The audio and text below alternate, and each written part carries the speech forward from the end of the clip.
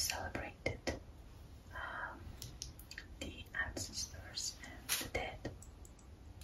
Now, I did find some contradictory information online as to when exactly is the festival supposed to take place in ancient times. Some websites say that it's supposed to take place in early August and some in late August. Now, one of the websites that I found said that an approximate date would be the 3rd of August. I don't know how they calculated that. So that is the date that this video will be published. Now, let's talk about this festival. We mentioned it takes place sometime in August, and it was dedicated to the death of Osiris, which was the Egyptian god of wine, death, and the underworld. And he was also the god of honoring the souls of the deceased on their path to the afterlife. Now, during this festival, people would make small boats out of paper. Now, I do have aluminum foil here, and I'll explain to you in a second why. So people would make small boats out of paper and set them towards the west on graves to indicate the death of Osiris, and also people will also would make shrines out of paper, although that's a bit more difficult and I'm not even gonna try. And they would place them on the Nile for the same reason. I'm afraid I don't have a grave nearby, and I'm not gonna go and disrespect the souls resting there just so I can place some paper boat or a shrine, as they might not believe, or they might not be of Egyptian background. And also, I don't have the Nile nearby, unfortunately. So we're gonna make 2 boats, just so I can show you how to make a boat out of paper or aluminum foil. And I'm gonna place them in the bowl right there, which is filled with water. I did choose this foil because it's waterproof, and if I would have made them out of water, then yeah. And while I do this, I'm also gonna tell you a bit more about the festival and Osiris and some other interesting facts. I'll try to keep this quiet because it makes so much noise.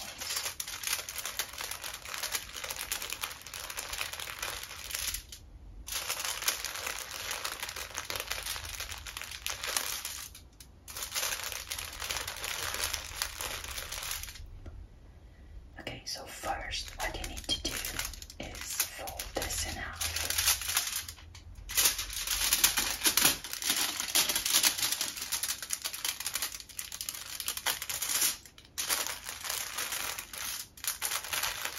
That wasn't exactly one.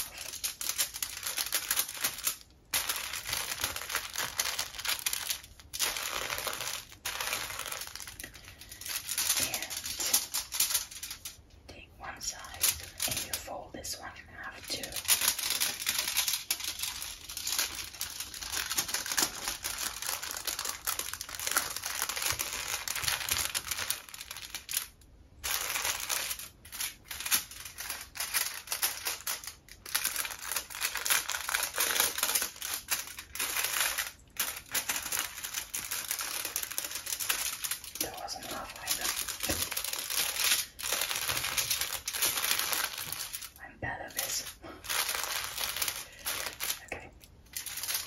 let's just pretend that's off. Okay.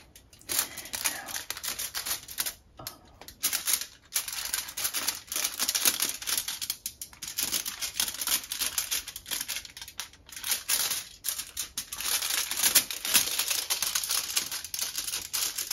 we're bending that side too.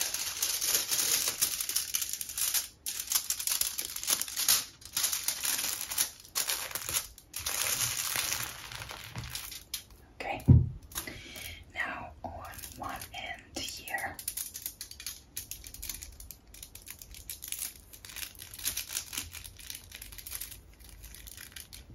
we bend the corner and in half, and then we do it once again.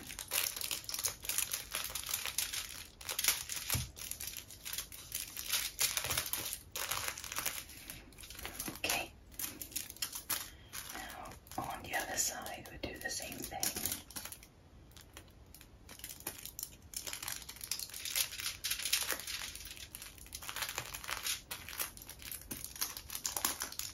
And again. I think my bowl might be a bit too small. I just realized my pot is too big for my bowl. Okay.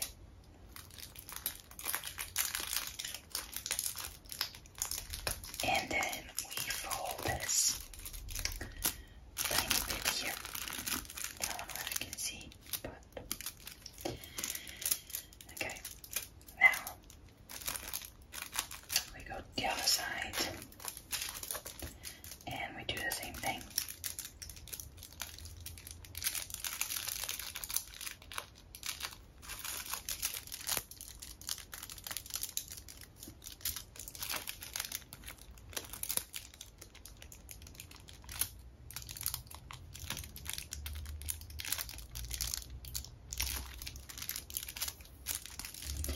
Also, I forgot to mention that people would leave these small boats also in rivers, not only in graves, on the graves, because they would want to honor the death of their loved ones, and their afterlife was also called Aru. Now, I'm not too sure if that's pronounced Aru or Aru, or not too sure.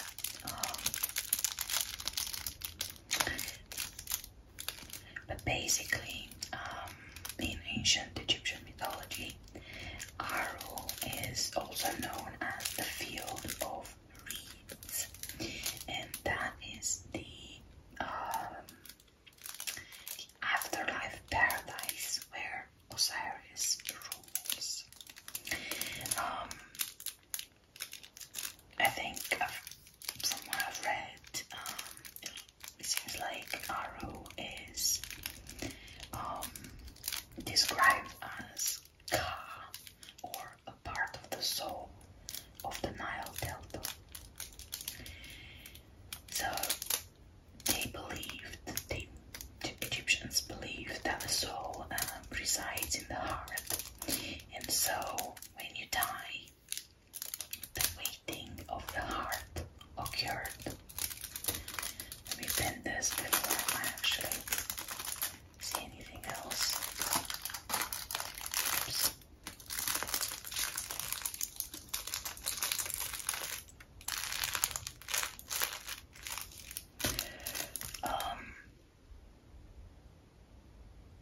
Yeah, my boat is very ugly. Okay, now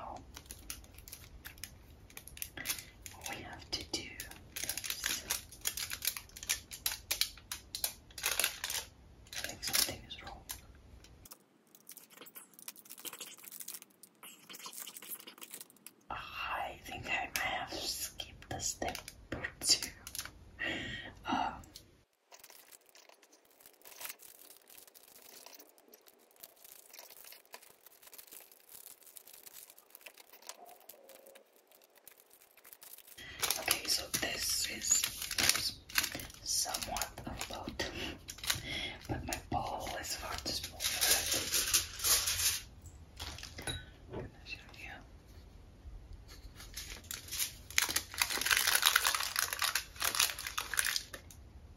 We'll just pretend it floats, okay?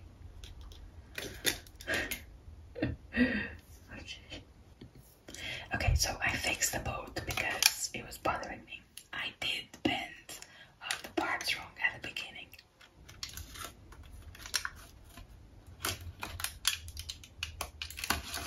So I'm sorry about that.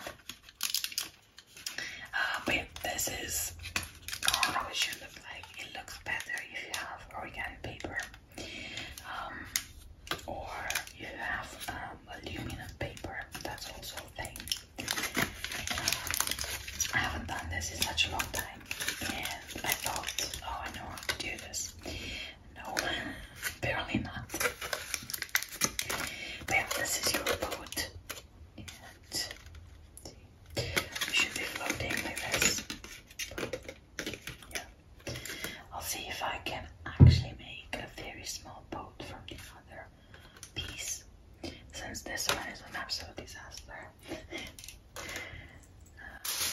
So let me cut this in half. Okay, so I did cut this in half. So let's restart the whole thing. I'm sorry if you're doing it with me, but yeah. So fold it in half.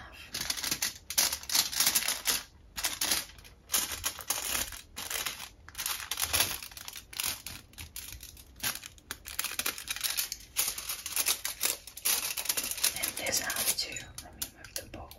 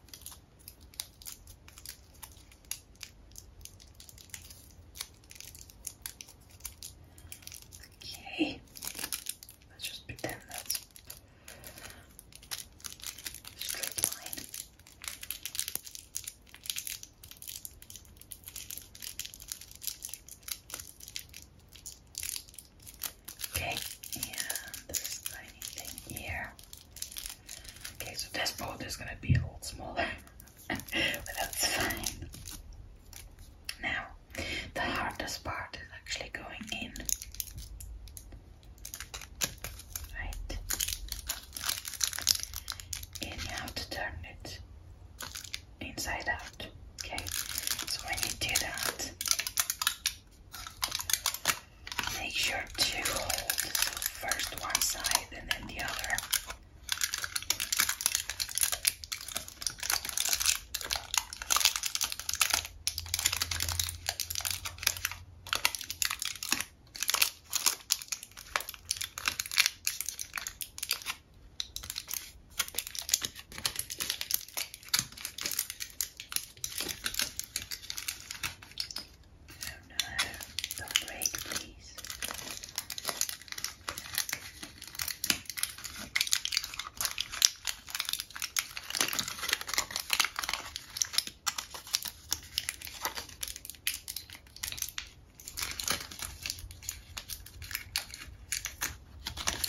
Okay, that wasn't too bad.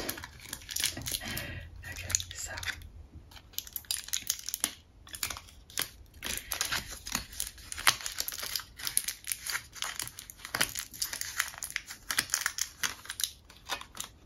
there we go, we have a boat.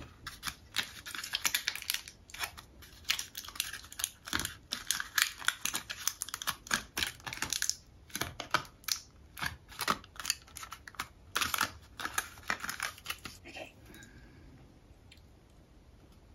so let's put the boat really.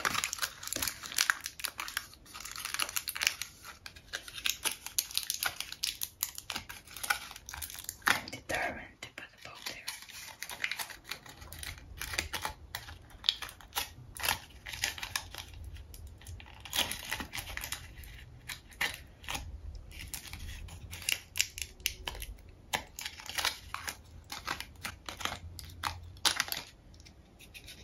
Ta-da! Something like that anyway. There you go. It's a boat. Okay. And also, I think I stopped when I was explaining to you about Arrow, or the field of reeds, which is the afterlife paradise where Osiris rules, right? And I was talking to you about how it was believed that upon death, the waiting of the heart occurred, right? So, each human heart is weighted on a giant scale against an ostrich feather, which represents mud. The souls which balance the scales are allowed to start a long journey to the field of reeds, where they will spend eternity in pleasure, right? But heavy hearts that were supposedly evil, right? And which tip the balance the wrong way, they will fall into the crocodilian jaws of the demon Amet. For the second death, the soul is doomed to an eternity of restlessness in Duat. Now, the souls that were in the boats traveling towards Arrow, they will have a very long journey, right? And they will face dangers along the way. Once they arrive, there is a series of gates. I don't know exactly if there are 15 or 21 gates, I think. Some sources say that there are 15, some say there are 21. So all the gates are guarded by demons,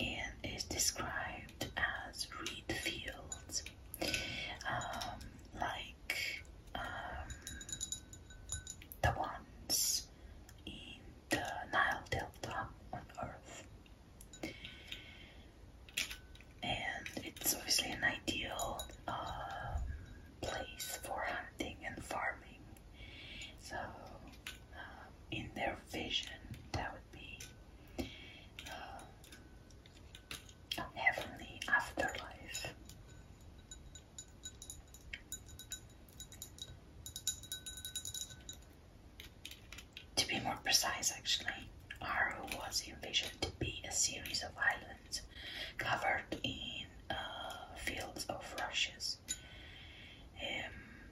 Now let's talk a bit about Osiris, because we have said that he is the also the god of afterlife, or he is the ruler of Aru, basically. But he's also the god of fertility, agriculture, the dead, resurrection, life, and vegetation. His appearance is usually depicted as a green-skinned god wearing a distinctive Atef crown and holding a symbolic crook and flail. Also, he was partially mummy-wrapped at the legs, and he was the first one to be associated with the mummy wrap. His brother said he killed him, and then he cut him into pieces. And then Isis, his wife, found all the pieces and wrapped his body up, enabling him to return to life. Right? Such a devoted wife, Isis. Osiris was also the judge of the dead in the underworld, and the deity who granted all life, including sprouting vegetables and keeping the land fertile, as well as keeping the Nile flowing. Osiris was widely worshipped until the decline of the ancient Egyptian religion during the rise of Christianity in the Roman Empire. Some Egyptologists believe that Osiris may have actually been a human being, a former ruler, possibly a shepherd, who lived between 5500 to 3100 before Christ in around the Nile area, so in the Nile Delta.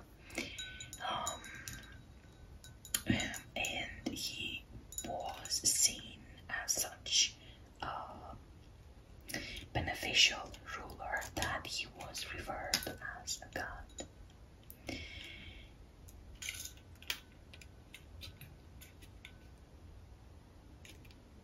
And this theory is supported by him having the crook and flail, and him being a shepherd. So that's their theory anyway. I love how this boat floats. Doesn't even sink.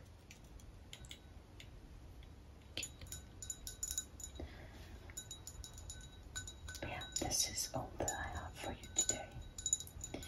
Actually, there's one more thing. I wanted to show you this crystal, which is a quartz, which is very heavy actually. I got it from, I picked it up actually, not gonna lie. I picked it up from a river in the north of Scotland, and I cleansed it, and look at how beautiful it is. I also have a larger one, a much larger